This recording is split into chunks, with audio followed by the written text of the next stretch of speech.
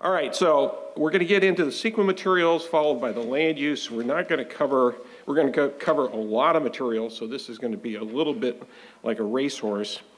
And you know, within the audience, we've got people who may be relatively new to the planning profession. We've got seasoned professionals, so we'll try to get everybody to the same starting point in terms of information. We may be covering some of the things you already know. So in CEQA, we've got, and we talk about court decisions. What we're really talking about are decisions that come from the Supreme Court, either U.S. Or the federal appellate courts, including the U.S. Supreme Court, the state appellate courts, and the state Supreme Court.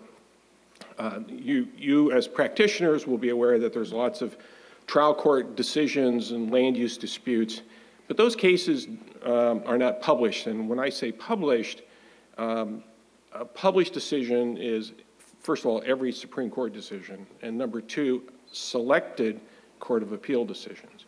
So you may hear about cases or know of cases that went to the Court of Appeal, but if the court says we're not going to publish this, then it never gets a formal numeric citation like we'll see or have you seen in the slides. And within the CEQA field, what makes CEQA rather daunting is typically in any year, we get 25 to 30 published appellate decisions, and that's maybe 20%, and that's an unscientific estimate, clearly. 20% of the total CEQA decisions made by the Court of Appeals get published. So that's a lot of material that you as planners and lawyers have to master. And so what we're going to try to do, we cannot in an hour give you an in-depth analysis of 30 published decisions. Our objective is to give you a heads up in terms of things that you should be considering in terms of practice. And our normal sequence is we start with exemptions, neg decs, EIRs, subsequent environmental review, and then litigation, and then legislation. And some of the categories are going to be a little bit arbitrary. We do talk about neg decs, but really in terms of a litigation, in the litigation section. So our primary focus is on exemptions, EIRs, subsequent environmental review. Now, when it comes to exemptions, there are, of course, you're familiar with the statutory exemptions where the legislature has said, hey, the following activity is not subject to CEQA. So those are the statutory exemptions.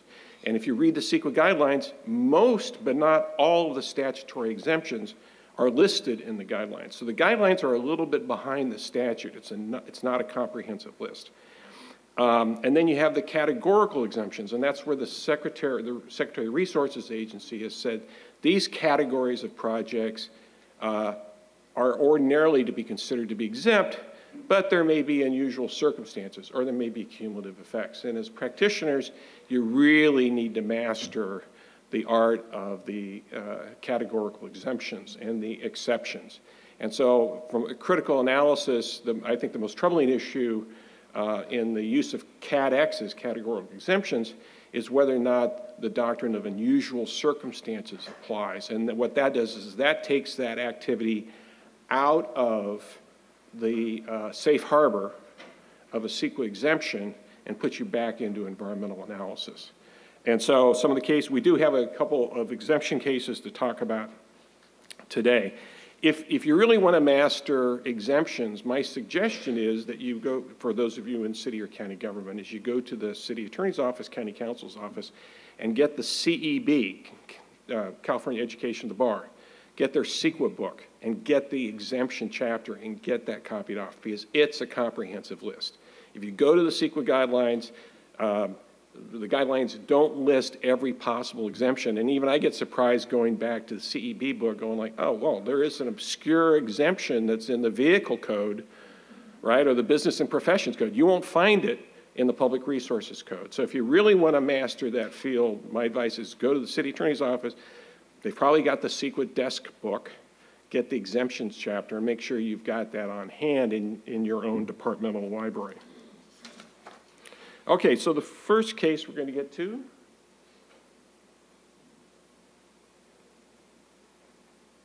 is the case that's pending before the California Supreme Court. This is one of the UC, the juggernaut of lawsuits against the UC campus system. whether it's undergrad or medical facilities. And this case is pending at the California Supreme Court. Now, the questions that have been certified are in your materials. I don't devote time to pending cases because it's pure speculation as to what's going to happen. And it may be that this case becomes moot because the legislature did enact statutes that I think have largely rendered the issues pending before the California Supreme Court. So that's one of the things that the court will be looking at. So the first case we're going to get to is Lucas versus City of Pomona. This is anybody can be a CEQA plaintiff. It can be a competitor, it can be a union, it could be the neighborhood group, it could be the Sierra Club, or it could be a cannabis operator that got cut out of an ordinance. And so Lucas is an operator within the City of Pomona. The city adopts new regulations for the location of cannabis retail, and they designate half a dozen or 8 sites, and Lucas isn't one of them. So what do? You can't sue on the merits of the decision, but you can sue over environmental review. And the city relied upon the guidelines section, and this is one you need to master, 15183, for projects that are consistent with general plans, with the densities in general plan and consistent with goals and policies. That is a substantive tool that you can use to not necessarily be automatically exempt from CEQA, but at least substantially narrow or bypass the need to do additional environmental review. And it's been on the 15183 and its related PRC section has been on the books for years and years and years, and really a super flexible tool for local governments. And so the city had said, hey, we don't need to do new environmental review because this project is consistent with the densities set forth in the general plan. And Lucas said, look, the general plan and general plan EIR never talked about cannabis. And this is a common argument when you're trying to use that exemption. And the court said, didn't have to. The issue are the physical impacts. And so the issue are there impacts that are different than what had been studied at the general plan level. And so the court disagreed with the plaintiff Lucas in terms of trying to set aside the use of the 15183 exemption. I would add that this is case in point as to where the exemptions are. This case preceded the enactment by the legislature in the Business and Professions Code that local ordinances providing for discretionary review are not subject to CEQA. So in a new fact pattern, you'd want to look at, if you're dealing with a new ordinance, you'd want to look at the B&P code provisions and not just rely upon this case because there's even more authority to bypass the CEQA process. Gage. All right. Hello, everyone. My name is Gage Marchini. I am happy to be at Abbott Kindermann. I want to thank Diane for her words of introduction. And hello, I'm glad to meet all of you. And in the interest of time, I'll get into it. Our next case is the Coalition for Historical Integrity versus the City of San Buenaventura, Ventura. This case arises out of the wonderfully exciting year 2020, which for the City of Ventura saw protests and vandalism occurring to the statute of Junipero Serra. Father Junipero Serra. The statue was located originally out of the county courthouse, but at the time the courthouse had been converted into City Hall. The original statute was designated as a historic landmark, but importantly, the original statute deteriorated and in '89 was replaced by a bronze replica. Now, following the protests and vandalism in 2020, the city hired a historical consulting group to do a historical analysis of the replica statute. And the consulting group's report concluded that the new statute didn't meet the criteria to be a historical landmark because it wasn't more than 40 years old, which was one of the criteria. So the city adopts findings. They find that the statute does not meet the historic object criteria because it's not old enough. And they find that removal of the statute and relocation to the Buenaventura Mission falls under the common sense exception to CEQA because a non-historic statute being removed, it's common sense that that doesn't have an effect on historic objects.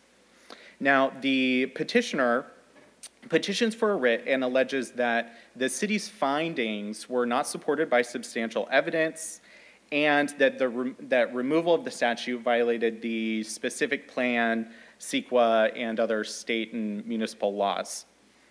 Now, CEQA's protections extend to objects of historic or aesthetic significance, and in addition, things that are listed on cities' registers of historic landmarks, historic resources, are presumed to have historic or cultural significance. But the court points out that this presumption is rebuttable by a preponderance of the evidence, more likely than not, and they find that here the city's finding was supported by substantial evidence that the statute was not of historic value because of the age. Now, the petitioner argued that the report couldn't constitute substantial evidence because the testimony, the interviews that were conducted as part of the historical analysis weren't included, and so maybe there were some issues with the foundation of that piece of evidence. But the court reminds us that cities, then local agencies, are not held to the same rules of evidence that are necessarily applicable in a court of law. So the city was okay to rely on that regardless of any alleged issues with the foundation of that piece of evidence. Now, regarding the allegation that it violated the specific plan included reference to this as one of the city's historic landmarks, but the court makes a distinction based on the city's finding that this statute, remember it was a bronze replica of the original statute, was not of historic value, and they characterized this not as a removal of historic status of the statute, but as two different objects. The original one that was built in 1936 and the new one that didn't meet the qualifications. So because of this, the court finds in favor of the city that their finding that the new statute was never a historic object didn't violate any of these, didn't violate the specific plan.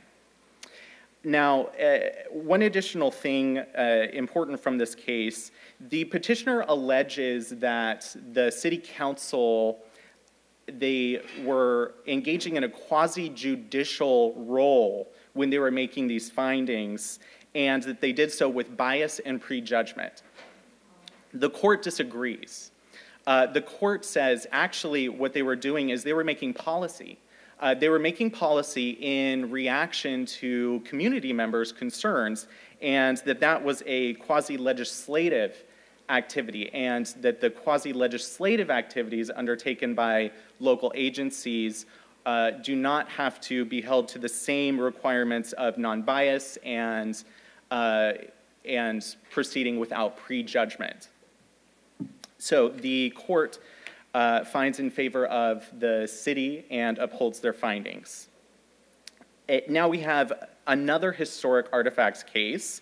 This is the Historic Architecture Alliance. Oh, Bill, can you go to the next? Yep. The Historic Architecture Alliance versus the city of Laguna Beach. Now, this case actually involves the historical resources exemption to CEQA and also the historic resources exception to CEQA. The case arises in regard to a 1925 colonial revival home. A family purchases the home. It's listed on the city's historic register of historic properties, and the homeowners submit an application for remodel, including an addition. Now, Over a period of 3 years, the homeowners work with the city, they work with a historic consultant, and they try and make sure that they revise the project so they comply with the Secretary of the Interior, the federal agency, the Secretary of the Interior's standards for the treatment of historic properties. Now, this is important because the CEQA exemption for the Class 31 Historical Resources exemption uses the Secretary's standards as the qualifier for meeting the exemption. And ultimately, the city approves the project, finding that it complies with the Secretary's standards and therefore qualifies for the Class 31 exemption. Now, petitioner, a group formed by neighbors, they challenge the approval and argue that the qualification for the exemption was not supported by substantial evidence and that the exemption was barred because there was a fair argument that the exception, the historical resources exception applied, which barred application of the exemption and would have required EIR, a full CEQA review. So So the court starts out by talking about these two things, the exemption and the exception. And both of them rely on the Secretary of the Interior standards.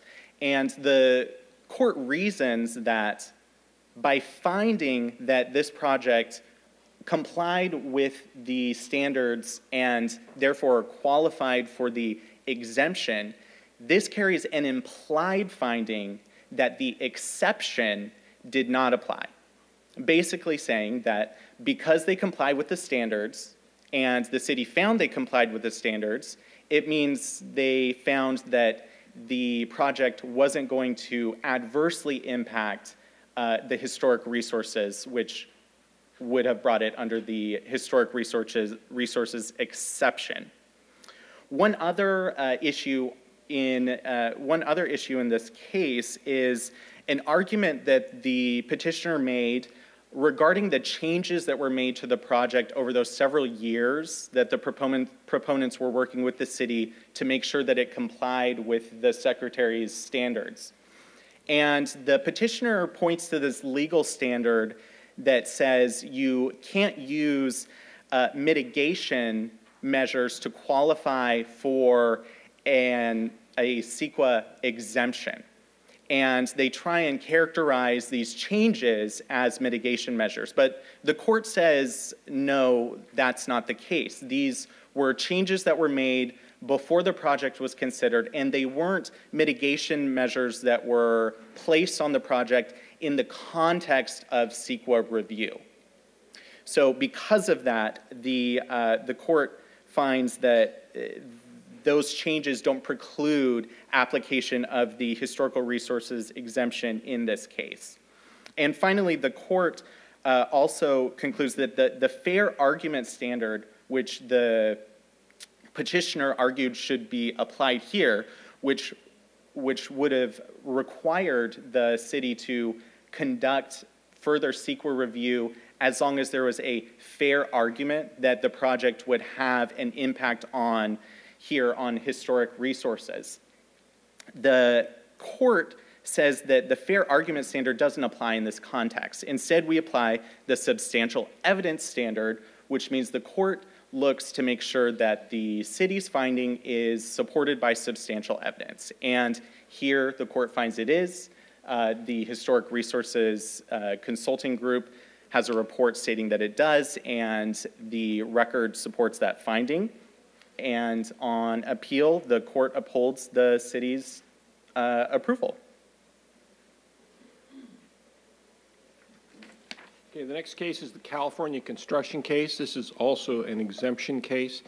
County of Ventura enacts an overlay ordinance, and the overlay ordinance is designed to protect migratory animal or migration routes for the wildlife within the county. And these overlays impacted areas which had been designated by the state of California as important mineral resource areas.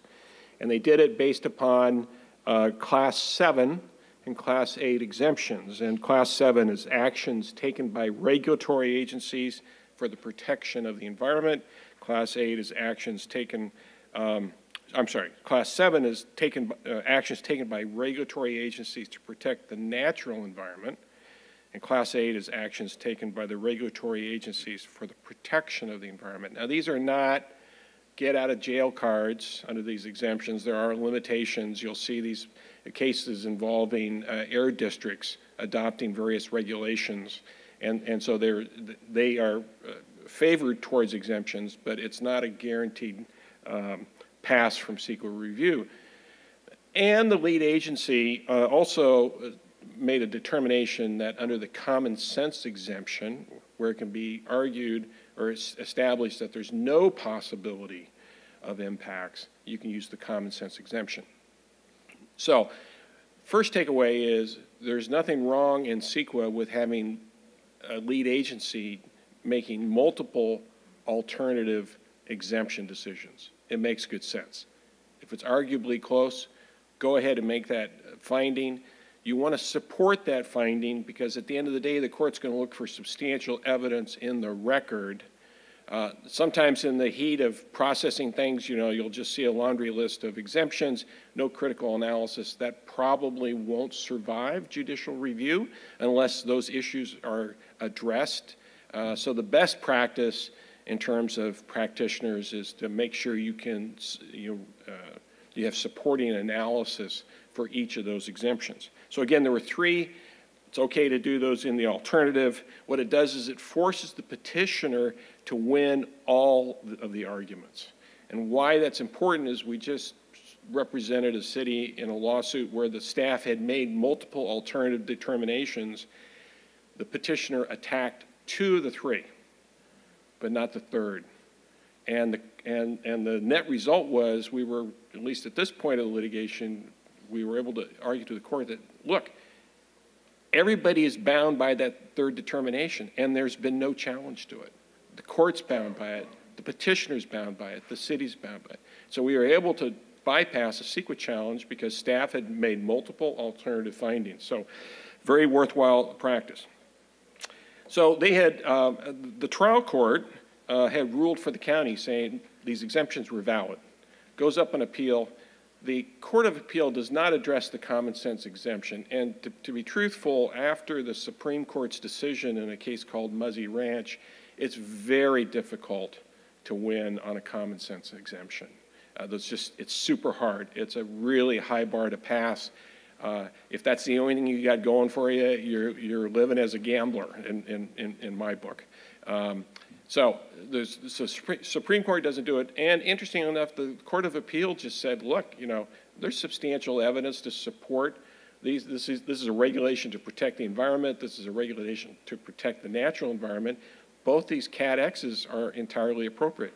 So when you get in that argument, the petitioners will predictably argue, oh, there's unusual circumstances. And those unusual circumstances have to relate to a potential environmental effect. So the court said, okay, what are the unusual circumstances? And they go, well, this particular ordinance affected a big geographic area, and so it's an unusual circumstance. It's not your typical type of regulation. And the court said, look at the published decision in LA County in plastic bags. That was LA County-wide in terms of a regulation. So there's nothing inherently unusual about a large geographic area in terms of a land use regulation. And they said, well, it's going to adversely affect the extraction of these mineral resources. And the court said, so where's the analysis? It doesn't prohibit mineral extraction. So it's an argument, but where's the evidence that supports the unusual circumstance exception to the use of the exemption? So kind of takeaway for cities and counties adopting, environmentally protective ordinances, this case is certainly worth looking at in terms of how to build your argument under Class 7 and Class 8. Gage? All right. United Neighborhoods versus the City of Los Angeles. This case arises out of the development of a hotel project in Hollywood, And in the review of this project, the city determines that it meets the Class 32 infill exemption to CEQA. However, this hotel project would require the destruction of 40 apartment units, and not just 40 apartment units, but 40 rent-controlled apartment units. So maybe you see where we're going with the issue on this one. Now, the Class 32 infill exemption has several requirements. The one that is relevant here is the requirement that the project is consistent with all applicable general plan policies. So the city determines that it meets the requirements. Petitioner files a writ alleging that the city failed to consider all applicable policies because it did not consider the housing element policies. The city argues that the housing element policies didn't apply to this project because this isn't a housing project. It's a hotel project. Now, perhaps unsurprisingly, the trial court and the Court of Appeal disagree with this characterization. They say that this completely ignores the project's impacts on housing, and they say, hello, your housing element's very first policy is the preservation of housing and the preservation of affordable housing. The court also looks at the way that the housing element's goals are drafted and finds that they are drafted not to be exclusive to housing projects, because the first policy and many of the additional policies speak to preservation of existing housing units in addition to production of additional housing. And while the court does state that the city didn't need to make specific express findings, there needed to be an indication in the record that it did consider the housing element policies in order for the finding that the project qualified for the infill exemption to be supported by substantial evidence.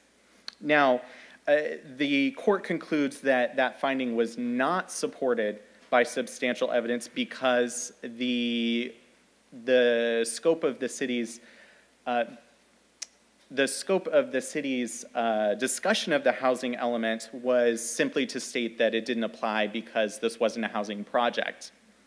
Now, the court is careful to give a caveat to this, which is to say that they are not finding that the city was required to find that the housing element policies were outweighed by policies favoring the project. And they're also not saying that such a decision by the city would have conflicted with the general plan.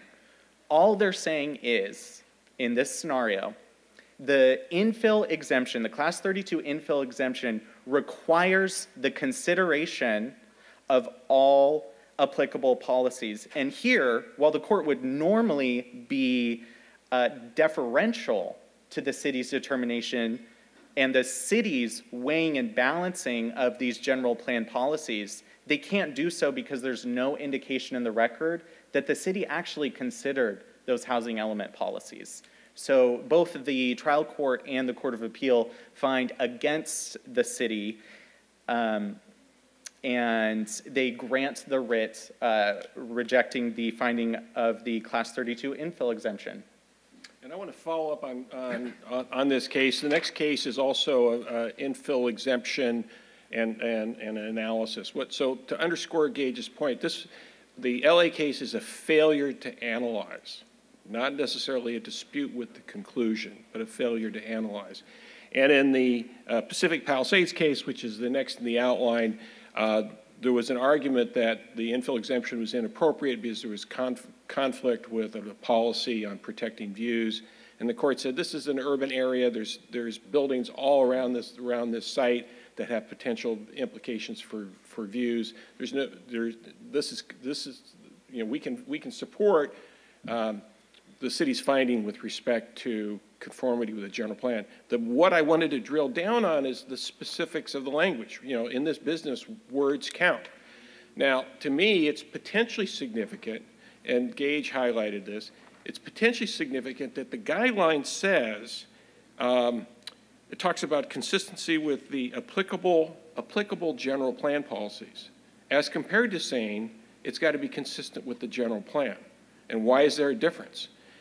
If you looked at the issue of consistency as a land use issue, you would draw upon Sequoia Hills versus City of Oakland, Lagoon Valley, and those cases that say, look, a project doesn't have to be consistent with every goal, policy, and objective, right? In Sequoia Hills, the staff report said, well, there's 17 relevant policies. This project is consistent with 12, and you don't have to have consistency with every goal, policy, and objective. And the appellate courts have said that's absolutely right. That's the correct way for a local government to interpret its general plan and its obligation for consistency. The one exception is if you have a mandatory policy that is intended to apply in each and every situation, the balancing test under Sequoia Hills and Lagoon Valley doesn't apply. But that's kind of the outlier. So it's interesting to me that the language in the guidelines doesn't ask for consistency with the general plan. It says you've got to be consistent with all applicable general plan policies. So I think the latent issue that's in the 15332 in these two cases is there a meaningful distinction between compliance with all general plan policies versus being consistent with the general plan? And the court made a point in the LA case of saying, we're not going to decide that issue. So there's still room to argue, and there's still room to lose on the application of 15332. So the Pacific Palisades is another infill exemption. The staff report supports the conclusion as to the applicability and the conformity with applicable general plan policies. So they didn't have the problem that LA had, which was the failure to analyze. The next case is Make UC a Good Neighbor. This is part of the litany. These cases have largely been reversed through legislative changes.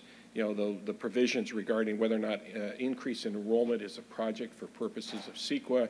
UC had lost below, but they won at the legislature. So,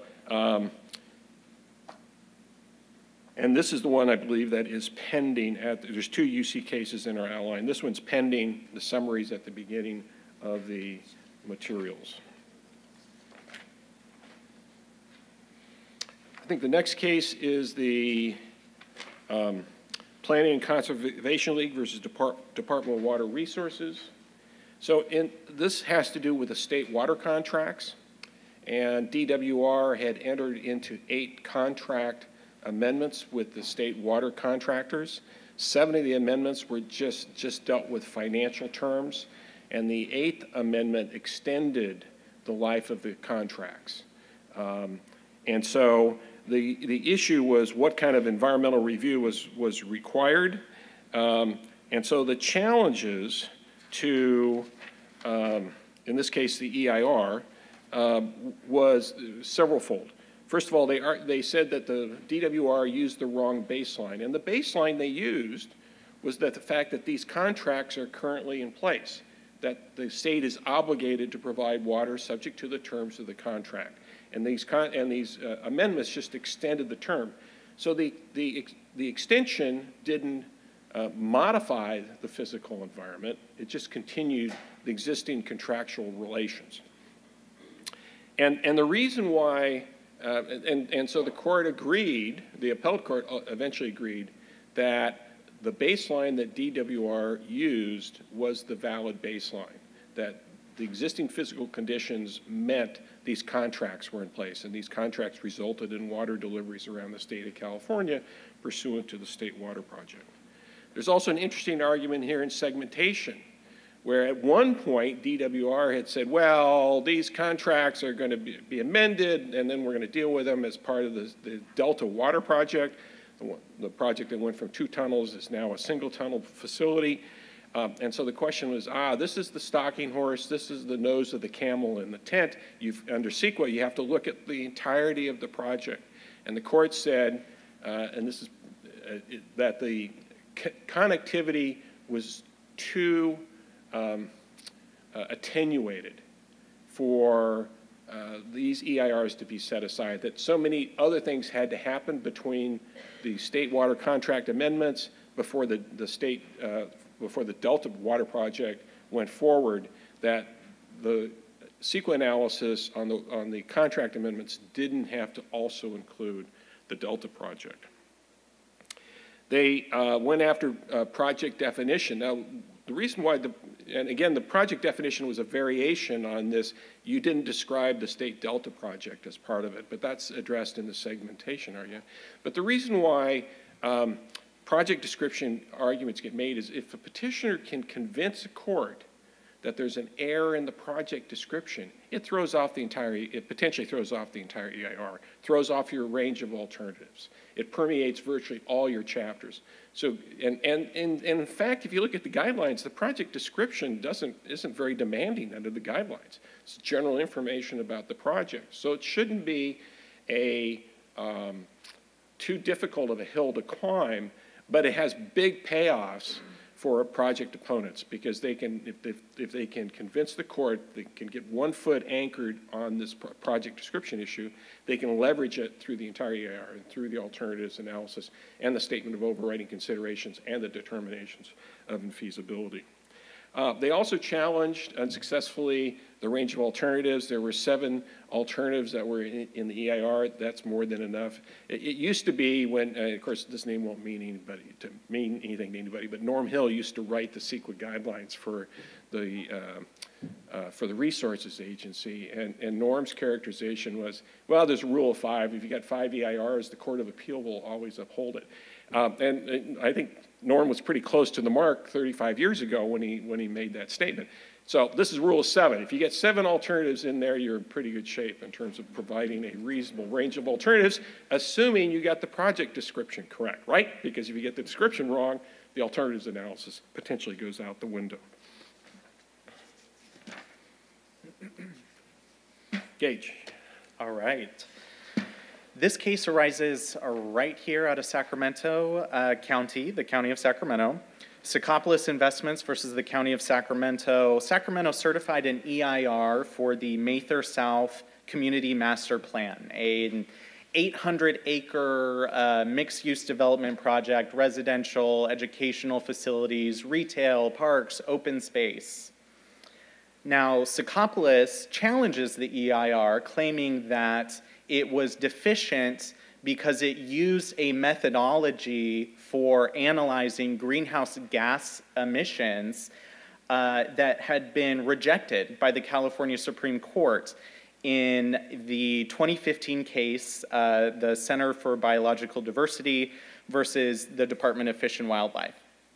Now, in this case, the lead agency in that CEQA review used the California Air Resource Board's 2008 scoping plan as the significance threshold for GHG impacts. Basically, the 2008 scoping plan comes up with this number, 29% reduction in business as usual GHG emissions as our statewide goal. So in the CBD case, the lead agency says, okay, our project does better than that, so therefore the GHG impacts are less than significant. But in the CBD case, the court finds that you still need to have evidence in the record that this threshold you're using is applicable to your project, to your locality that you are evaluating during CEQA review.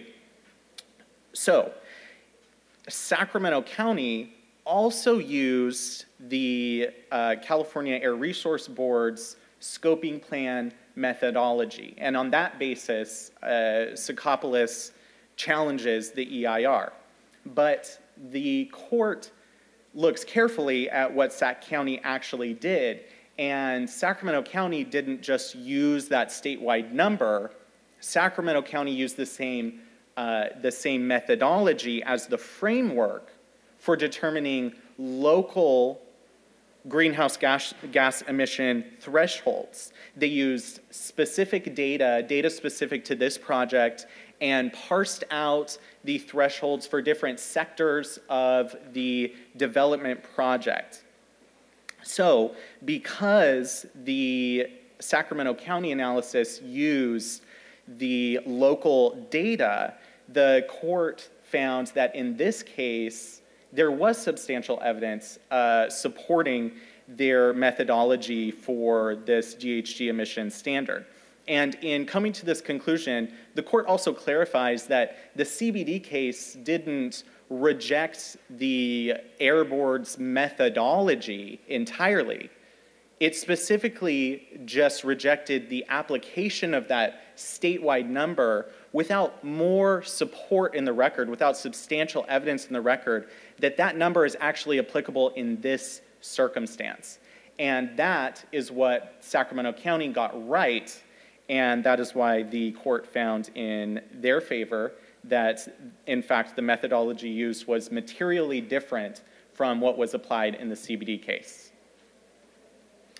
And certainly, hopefully nobody's following the now disfavored model used in the original CBD case, and certainly the models we see are much more sophisticated and they're sector-based and really a dramatic change. The issue that I have in the back of my mind is, you know, it's almost like the emperor was wearing no clothes. We've got this climate change strategy that's predicated upon decarbonization of the transportation industry. And you don't have to read a lot of newspapers in the last month that suggests that the consumer confidence and option for going all electric may be waning, or conversely, there may be an issue in terms of long-term electrical supply delivery if everybody does decarbonize their fleet.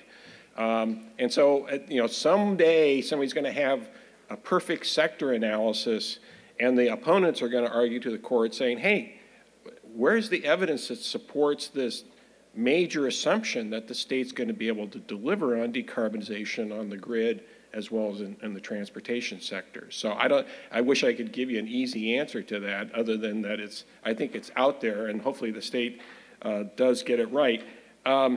Next case, Save Our Capital. This deals with the reconstruction of the former annex, or deconstruction and reconstruction of the former annex for the state capitol. That would be at the east end of the capitol. Now, this is where the project description issue can come back and haunt the agency. Now, I read the fact pattern, and the way the project was approved was almost a design-build type contract, where there was a highly defined, articulated basic architectural plans for this annex. It was a project in motion because they wanted to get the environmental review going. Now, there's legislation that was passed specific to this project that said in the event of a CEQA conflict or whatever, the court cannot, the remedies available to the court do not include a prohibition on demolition. So you've got a specific statute, and this is pretty rare. We've got these regent statutes that have come in after a lawsuit has been filed. This was a statute that was enacted before the lawsuit got filed. But they aren't all that common, and any relief is basically limited. Special legislative relief apparently is limited to state projects, UC projects, and if you own an NFL team or a basketball team. The rest of us are cut loose by the legislature. You know, we live or die by our own ingenuity. So the lawsuit got filed, and because it was a design-build project, they're going through the environmental review, and they come up with an improvement in terms of the architectural design that is thrown into the final EIR. And that's where they cross the line. We talked about having a stable project description, but in this case, the project description was evolving, and the Court of Appeals said, hey, the public had the right to participate. And it's a hard standard, because at the same time the court said that, the court said, look, we don't want projects to be frozen in its earliest image. I mean, in theory, if you're going to go through this environmental review process, you're going to hear from the public, you're going to hear from the critics, whatever, that if there's an opportunity for the applicant to change the project, to be responsive to public input and public values, they should do so. But you do so at some risk. So again, this is, I mean, the distinction here is, and I still think the concept that if the public weighs in and you make an adjustment that is environmentally responsive and responsive to the public, you should be okay on this project description. I think maybe the risk in this case was essentially it was a design build. And that is the public really couldn't, it was a moving target as it went through the environmental review process. There was also an argument that on recirculation.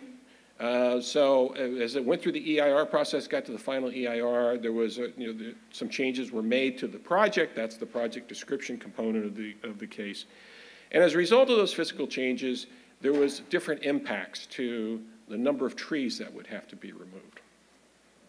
And it sounds like a big number. It went from 3% of the trees to the number of trees to be cut were almost doubled. And it's a mature urban forest with all the different endemic natural species in California.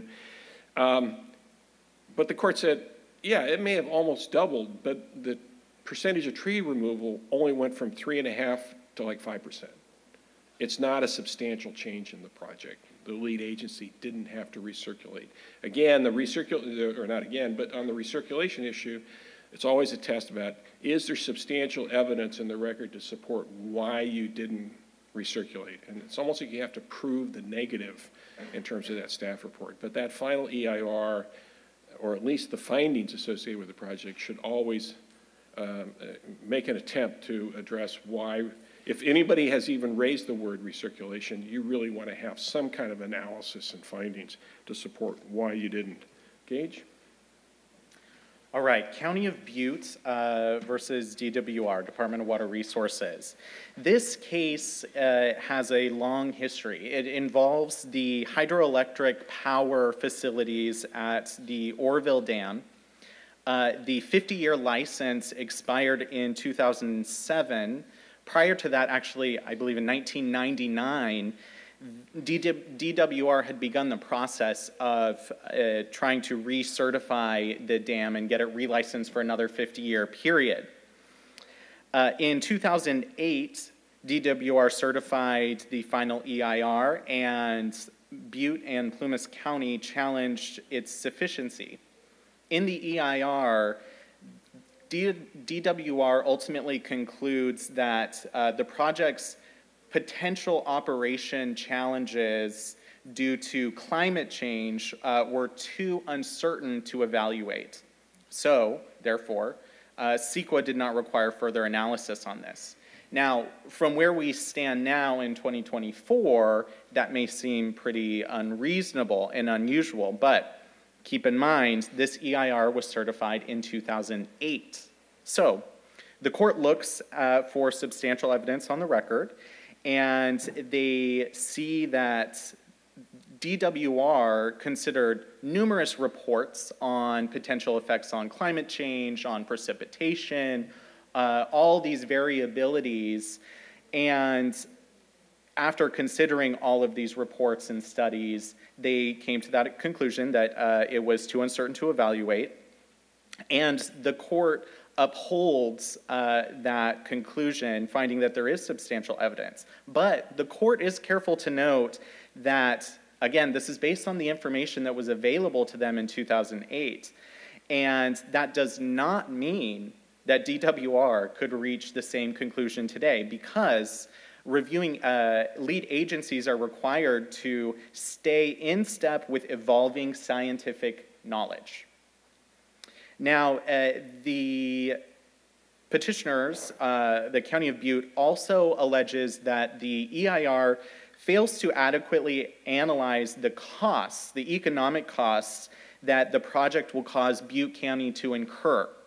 Now, CEQA can require an agency to consider economic effects of a project if those economic effects contribute to or cause are caused by a physical change in the environment. Now, what the county is alleging is that this project will cause an increased demand in public services like law enforcement. But the court ultimately rules that the county doesn't meet its burden on this argument because the county never establishes that there's a link between these costs that it's saying the EIR failed to consider and a physical change in the environment. So, therefore, without that evidence, DWR wasn't required to consider it in their review.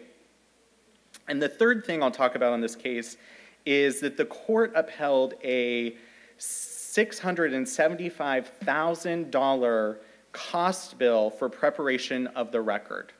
Now, the court notes that this is a very high cost bill, but looks at some of the factors around it. This project had been ongoing for more than a decade. The record was over 327,000 pages long. It required more than a year to prepare. There were over 200 employees that had potential information, and cites that the $2.06 per page was not unprecedented, citing to other record cost bills that have been upheld, which were as high as $2.55 or even $3.50 per page.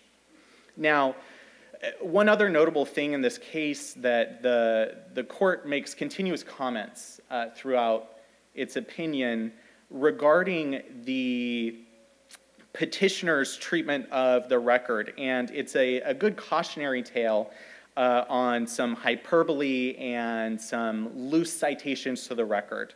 The one quote from the petitioner's, one of the petitioner's brief is, they call this cost bill one of the darkest passages in California's storied water history. And at numerous times, the court notes that the petitioners miscite dates or numbers using cost estimates as future analysis when actually they were estimates of before the project, before the renewal of the license. And that was important to the court, I think, especially in its consideration of the cost bill. And ultimately, the court upholds the cost bill, finds in favor of DWR on all counts, and this hopefully ends a very, very long case. This was the third time this Court of Appeal considered this case. This case had gone to the Supreme Court twice before, and now, perhaps, the Orville hydropower facilities can actually receive that new 50-year license for continued operation. Okay, we're going to have to do some acceleration here. Sorry. No. I'm the one that tends to go long, so it's a self-directed comment. So the Yerba Buena case, challenge to the UC revitalization plan for the Parnassus campus. And it was a facility that had been subject to underinvestment by the UC because they built major facilities down by the basin, close to south of downtown, and now they were shifting their investment strategy, and they needed to modernize their buildings. Just very briefly, reasonable range of alternatives, failure of the EIR to look at public transit, but the court found enough analysis in an appendix to say was not a prejudicial error. I mean, you don't many times win your cases if the Court of Appeal has to wormhole into the 300,000-page administrative record to find some kind of supporting analysis. But again, even though it's a CEQA error, it has to be prejudicial. And they said it wasn't prejudicial because we can find a sufficient discussion of the issue in the appendix. Visual and aesthetic impacts, but because this was a employment center on an infill site in a high transportation corridor, no requirement to look at visual and aesthetic impacts. The one thing I want to do is connect this case and the Oakland case on wind impacts. So the mitigation language that's similar in both those cases has to deal with will mitigate to the extent feasible. Well, that's just deferred mitigation. I mean, you know that cause of action is coming at you in the complaint.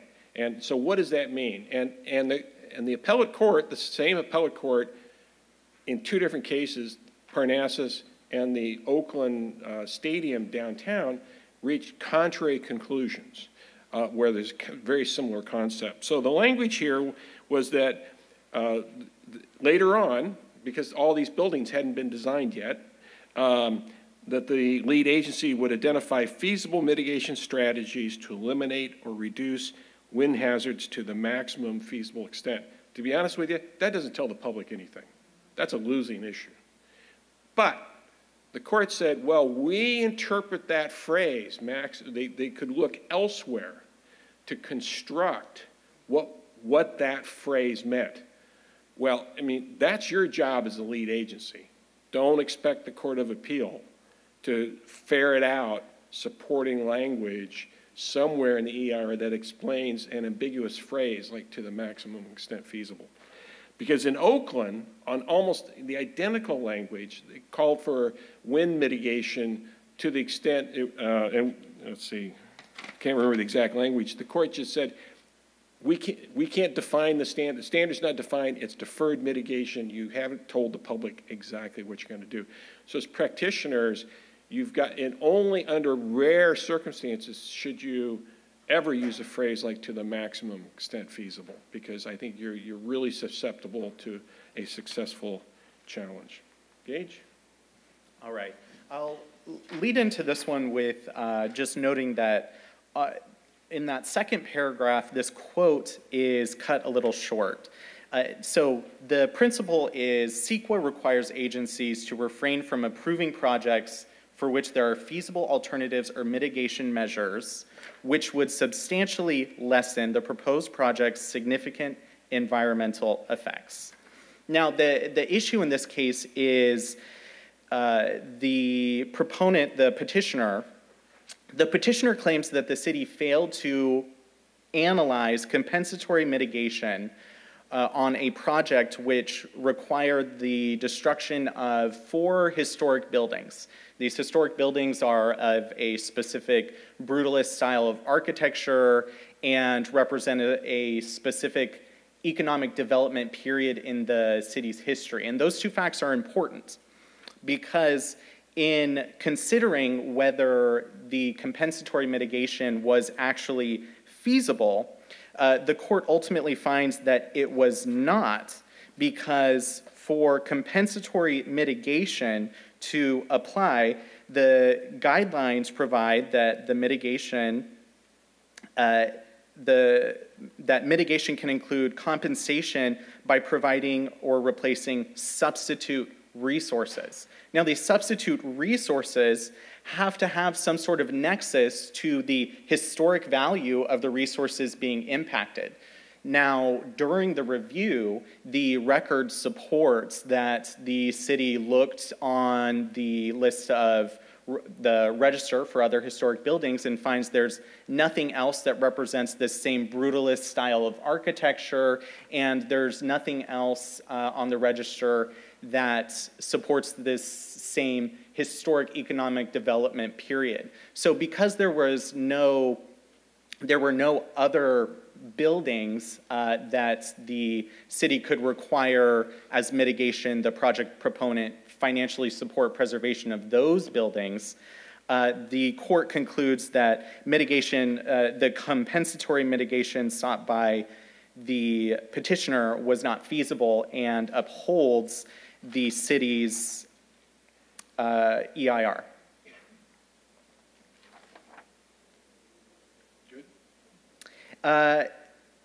Yeah, and there's one other brief thing I'll note. The petitioner also claimed that the city failed to adequately respond to its comments to the EIR when it raised these issues about compensatory mitigation.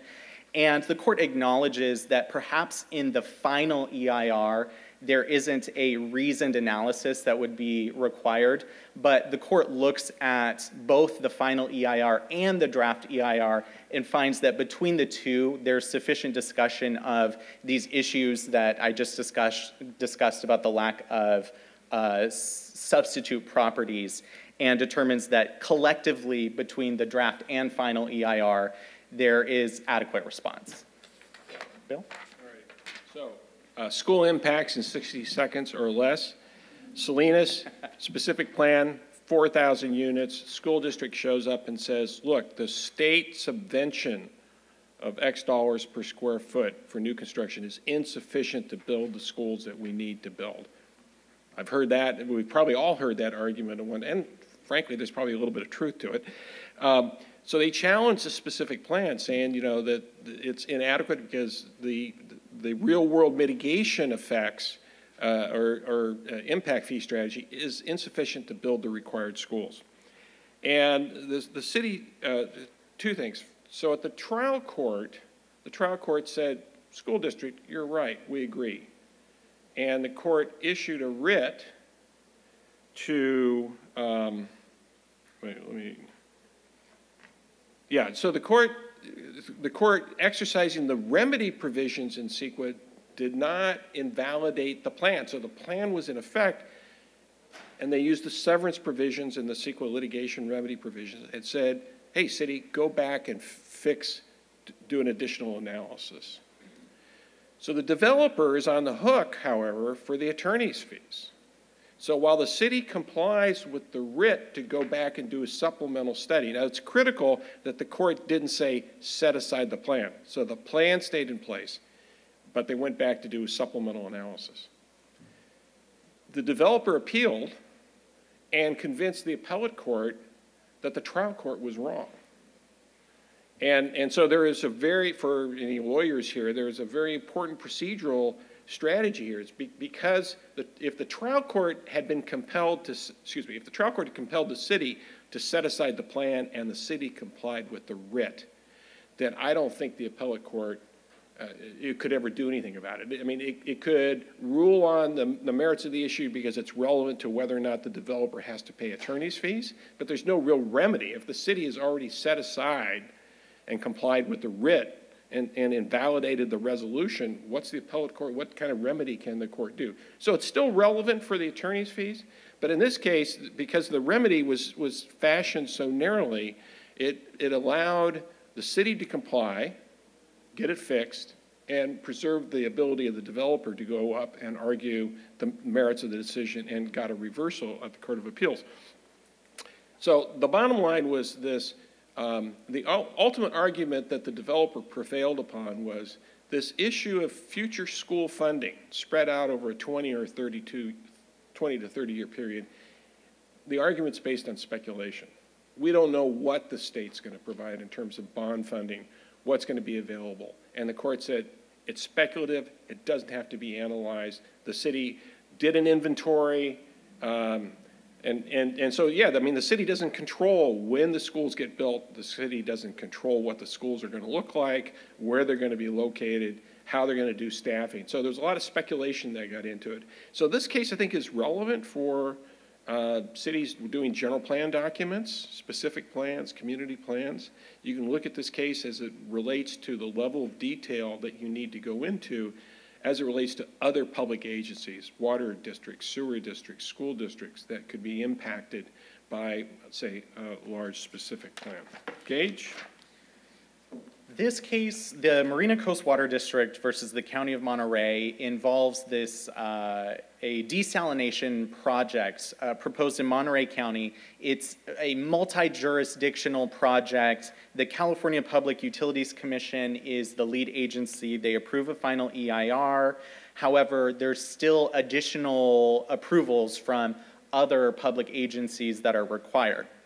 Now, one of those additional approvals is well permits that are to be drilled in the coastal zone, and the city of Marina denies these permits, and the project proponent appeals the denial to the California Coastal Commission. Now, while the appeal is pending, Monterey County has separate project approvals it's considering for the building of the physical desalination facilities. Marina County denied the well permits, now the city of Marina denied the well permits, now Monterey County is considering the facilities. And Monterey County approves the permits to construct the plants. After the approval, Marina Coast Water District challenges the approval, claiming that Monterey County was required to do supplemental environmental review due to new information that had arisen since the California Public Utilities Commission had certified the final EIR.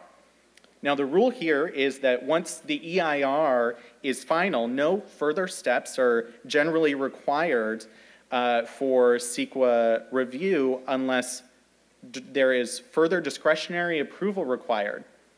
If there's further discretionary approval required, that public agency needs to determine if there have been substantial changes to the project or substantial changes in the conditions under which the project is being undertaken, which would require additional environmental review, or if new information has come to light that wasn't known at the time of the EIR. Now, the Water District's main argument here is that the new information is the denial of the well permits by the city of Marina. But the court says, well, wait a minute, actually, that's no different than when the CPUC approved the final EIR to begin with.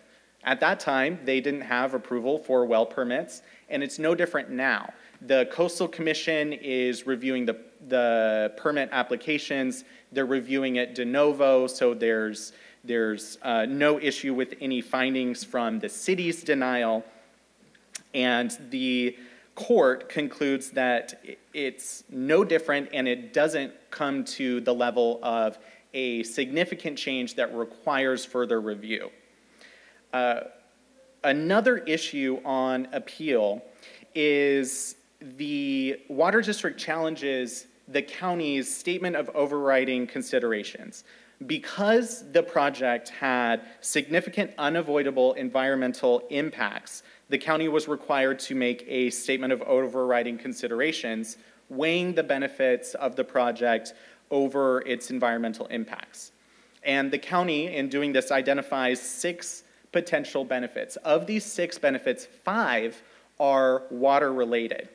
But the Water District argues that the county can't rely on these water-related benefits because they're speculative. They're speculative because the approvals haven't been received to provide the water source for this desalination plant because the well permits were denied. And so they argued that the county can only rely on its 6th benefit, which is economic benefits of construction, jobs, those benefits. And the trial court agreed with this, the speculative benefits argument. But on appeal, the court disagrees. And the court rather strongly states that if we adopted that reasoning, it would result in this absurd result that anytime we have these big, complex projects that require approvals from different public agencies, they would all be stymied because each of those agencies would be stuck waiting for all the other agencies to act before they themselves can act. So the court finds that the county did properly consider the total benefits of the project, not just the specific benefit, the economic benefit under its jurisdiction. It was permitted to consider all the benefits, all the potential water supply benefits, and the court reversed the trial court's grant of the writ and ordered the trial court to uphold the county approval. Okay, Claremont Canyon, fire protection in 60 seconds or less. This is another UC Regent project. This is above the old Bear Stadium. You go up the hill, that's Berkeley property up there. Many of you may know that a lot of that is planted in relatively flammable materials such as eucalyptus. And so the Regents wanted to have a wildfire management, implement a wildfire management plan, okay? And we talked about the need for a stable project description, but this case illustrates not every project lends itself. I mean, when somebody brings in a subdivision, yeah, you can see the map, you can see the lots, it's got a defined boundary. It's not necessarily going to change a lot. We've got the capital project where it was a design build and the project kind of kept changing through the environmental review process, so that's kind of the other end of the spectrum. In this case, the project description was vegetation management through, quote, variable density thinning. Well, that kind of, what does that mean? And I think that you would be at risk defining most projects that way, but the Court of Appeal upheld the description to two arguments. One was there was no tree count. The lead agency never told the public how many trees are going to be removed. The court said they didn't have to. It was impractical because of steep terrain. It was impractical because over the life of this project, the trees that were out there today, some would be gone. New trees would be grown. So having a stable project description plus the cost, although regions have a pretty robust budget, I don't know that they couldn't have spent $30,000 to do a tree survey, but the court said they weren't required to. I think so. To me, the interesting part of the case is this variable density thinning, and what it meant was over the course of this project area, because of vegetation changes, that in some cases you've got natives, you've got exotics like eucalyptus, you've got manzanita, which is highly flammable, you've got madrone, highly flammable, and so it wasn't like you could do a subdivision where you could lay out, I'm going to cut here. And because it's an interactive process, it's an iterative process that's really resolved in the field by the forester. So this is a case where the court, that despite having the lack of a hard edge definition, the court said this description, if you read the EIR, you could tell what the obligation was on the forester, what their management strategy was. The public was reasonably educated in terms of what was being proposed. The East Oakland, I just quickly, I want to talk about the wind issue. We talked about on the Parnassus, the buildings hadn't all been designed. There was a design standard, and the court was able to cobble together what maximum extent feasible meant to uphold it as a mitigation measure. City of Oakland, in doing this, the stadium, however, used the phrase that mitigation for wind would be required unless it unduly restricted development. Well, that's kind of saying it's infeasible but just using a different phrase. But the court couldn't cobble together what unduly restricted development. So one takeaway is that none of you will ever write an EIR that uses the phrase unduly restrict development, okay? That's your takeaway. That pays for the admission price here. And so it's the same appellate court, right? In one case, they upheld it on Parnassus because I think they struggled, but they could cobble together what that phrase made. So I'd be cautious. I think maximum extent feasible is the fourth cause of action. You might as well say, okay, I'm going to get sued on this ground. Now, can I make it look better? All right, let's see what we got. Save our axis.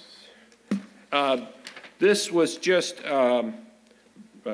briefly on the San Diego case, on the world of initiatives. Initiatives are codified in the California Constitution as a result of the election of Hiram Johnson in 1912, or contemporaneously with his election.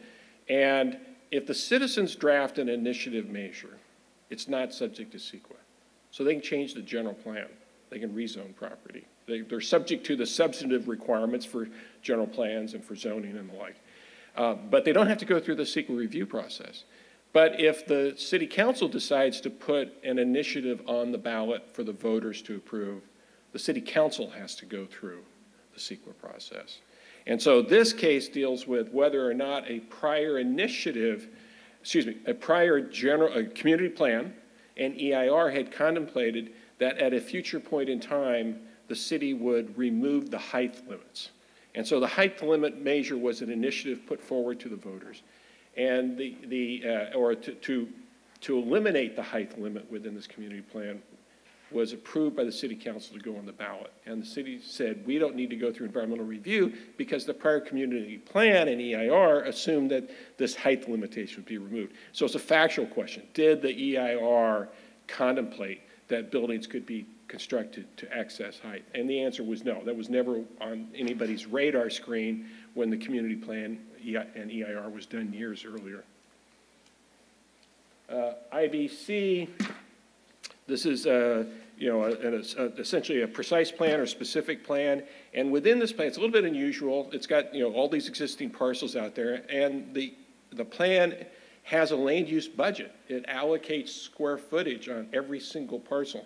So this is a project in which that budget is moved between parcels, but it's consistent with the overall mathematical strategy underlying the plan. And so the question was, did they have to do new environmental review? Was it covered by 15183? And the answer was they didn't have to do a new environmental review because they were consistent with the land use budget. Maybe those documents exist up here in Northern California. I haven't seen one in a while. Let's see, what do we got here? H. I'll do these next two quickly. Olin Properties, the city approves a housing project relying on an addendum to an EIR prepared in 2006 as part of a general plan update. It's challenged, claiming that there was new information, should have done further EIR review, and the changed condition that is claimed is that the addendum utilizes the LOS measure, the level of service measure for traffic impacts. And in 2018, this was changed to the VMT, vehicle miles traveled. However, the LOS measure was used because the original 2006 EIR used that measure. And the court holds that it's well settled in California that a subsequent change in the guidelines is not new information requiring a new EIR. Now on McCann, what I'll say on McCann is the takeaway from this case is that the court's continuing jurisdiction when a writ is granted ends once the specific directives of the writ are complied with. The continuing jurisdiction doesn't continue after the writ has been complied with and the lead agency continues with further CEQA review activities. It ends when the writ is satisfied. Bill? Yep. So on 186, 187, we're going to skip the CEQA litigation cases. They're relatively minor this year in terms of compared to the other materials we've covered. 186, 187 is legislation. The ones that kind of caught my eye would be the infill less than 10 units. That's an existing, the Starter Home Revitalization Act of 2021. Infill for sale units can now be exempt. The subdivision map, the tentative map is exempt from CEQA review.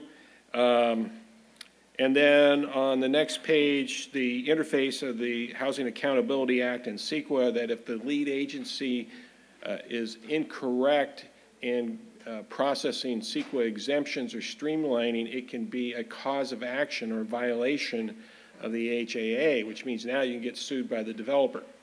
So, it's like get a ticket and get in line, right? It's the labor unions, it's the neighbors, it's now the developer. So those are probably, and not to dismiss the significance of the rest of the legislation, but those are the two that caught my eye. I just want to talk briefly on what would really trim the land use side. Crescent Trust is a heads-up case at the California Supreme Court, deals with antiquated subdivisions. Generally, when we talk antiquated subdivisions, we're talking about non-urban counties, but here's a case for the city of Oakland, a map that is, I think, probably 1865, subdivided, created a bunch of lots, and the question, we've got the history in here, but again, it's a pending case at the California Supreme Court, and was a later transaction, which was a subset of these parcels on an 1865 map. was that exempt from the Subdivision Map Act, and were each of the units that are described separate legal parcels? And the city lost at the Court of Appeal, but convinced the California Supreme Court to take it up. I think we've probably hit the end of our time. And Gage, anything else in your last cases there that you want to? I think the one other case of note that I'll mention as briefly as I can is the Martinez v. City of Clovis housing case. This case arises out of the City of Clovis's attempts to comply with all of the new housing legislation, and specifically the issue here is the City of Clovis did not meet their regional housing needs allocation. They had carryover, and when you have carryover, you're required to adopt these minimum requirements. You have to rezone within the first year of the new cycle. You have to rezone to allow owner-occupied and rental multifamily housing by right, and you have to rezone with a minimum density of 20 units per acre. What Clovis tried to do is, first, they adopted a new housing element that included a program that said they would do all of those things. They didn't do it. That's self-explanatory why that's an issue. They then, several years later, attempted to become compliant by adopting an overlay zone that included these minimum zoning requirements. However, the overlay zone, while the overlay zone met the required density requirements, the base zoning still permitted development at lower densities.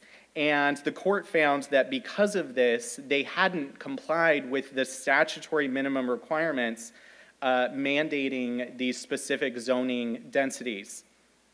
And one other takeaway is municipalities are required to affirmatively further fair housing. And the court found that by failing to have an adequate housing element and by failing to comply with these zoning requirements, they had failed in that duty. And the court also determined that while that AFFH legislation didn't include an enforcement provision, the court held that enforcement in court was a proper method of enforcing that duty that exists on the city. Yeah, there are some important housing cases but regrettably we're out of time. I want to briefly refer to Discovery Builders versus City of Oakland, where a project gets approved and the developer enters into an agreement with the city that says the project has to pay the following fees. Now, interesting question, why would the city enter into an agreement?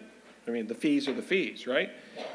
Several years later, now it takes a while to build this project out. I think it's a later developer comes along, they step into the shoes of the original developer, and by this point in time, the city has now adopted 3 new fees. They've got an affordable housing fee, they've got a transportation fee, and a capital improvement fee.